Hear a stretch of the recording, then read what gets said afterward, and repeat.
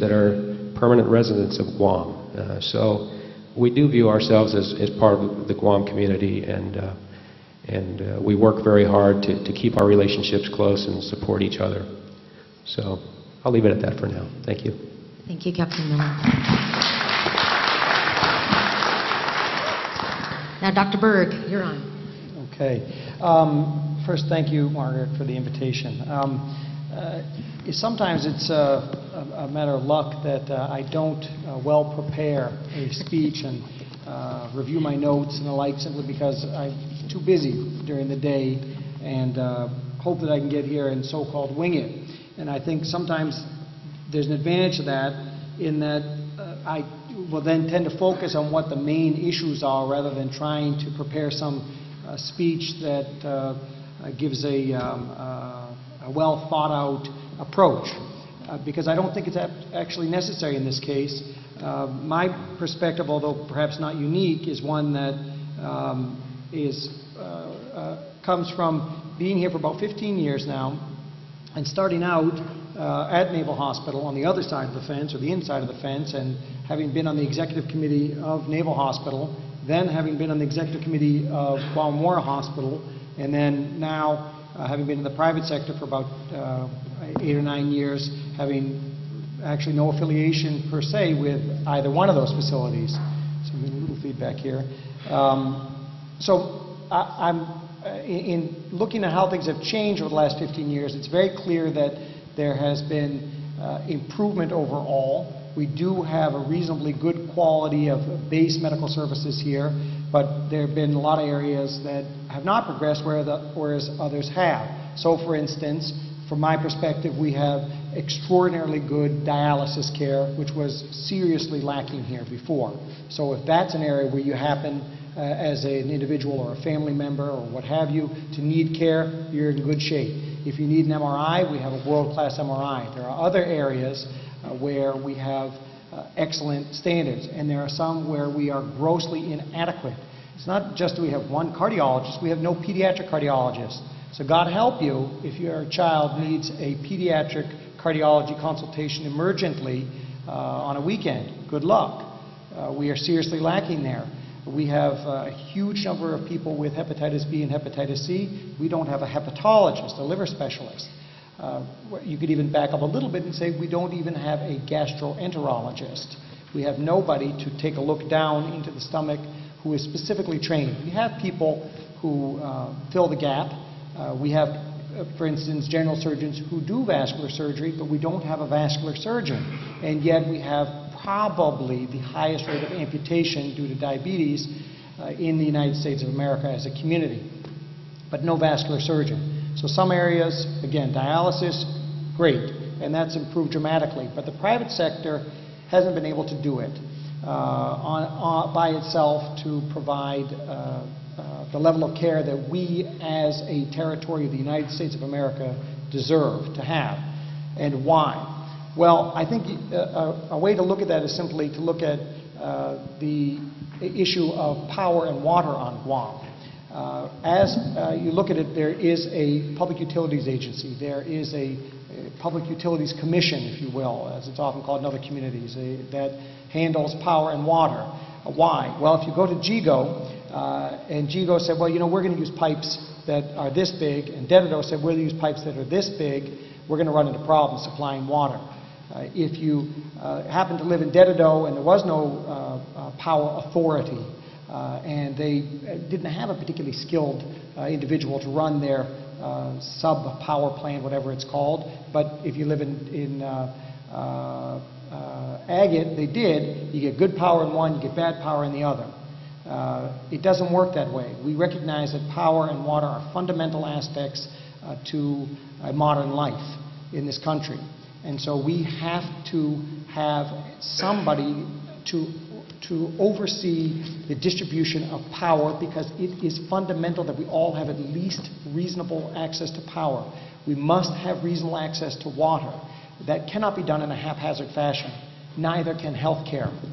We don't have a public utilities agency for health care, and that shows. We don't have a recognition by our senior policymakers on this island that healthcare must be handled in a comprehensive fashion.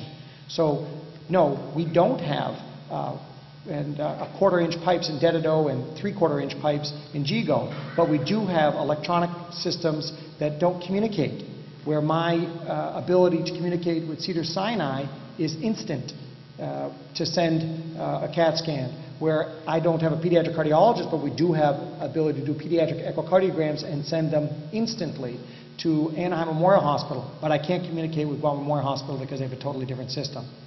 If that seems logical to anybody, then I really need to be shaken and woken up, because I think as I feel awake, it seems so extraordinarily illogical that we do not have a comprehensive approach to healthcare on Guam. So as we look towards this buildup and things on one side of the fence and on the other side, and what do we do with the temporary workers, yes, we will be able to provide a basic level of care during that buildup. And yes, the private sector will step up to the plate and fill the gap where it needs to be filled. But is that Band-Aid, urgent crisis approach going to work? No, it will not. We have a neurosurgeon. Why? Because of one episode where there was outrage in the community, where a young man had a need for a neurosurgeon and there was none. And so the government brilliantly was able to recruit one very quickly. But that approach has never been recognized as necessary in other areas because there is no episode. We have to wait for the next crisis. When someone steps up and produces data that shows an urgent situation, there's an urgent reaction. The irony is that if you look at that urgent reaction, we usually do pretty well, so that now we pretty much have a neurosurgeon here all the time. Whereas some things that have been in existence that no one would dare approach, the irony that one of the things that came out of recent research on Guam was that we have perhaps the highest rate of lung cancer in the United States of America, and yet those who bring in tobacco here do so tax-free at the wholesale level. Again, illogical, and I think reflects a lack of senior policymakers understanding the need for a comprehensive approach. So, as I said, I didn't come here with a prepared speech. To me, this is the obvious aspect of what is missing on Guam, is what, in fact, Ms. Netadog had mentioned, and then I suddenly realized that's really the only issue here. She said there is no policy, there is no comprehensive approach to mental health. Sanctuary stands out as another outstanding aspect of health care in this community and social services, but it is not built in. There's no built-in approach to how it fits into our community. That's my perspective. Yeah, we can do it. We'll be all right. But I think that things won't get dramatically better. And the recognition that a private individual has said that he wants to build a hospital, a private hospital, is, I think, representative of the lack of a comprehensive approach. I guess I'm getting redundant at this point, so I'll stop. No, but the point is well taken, I think.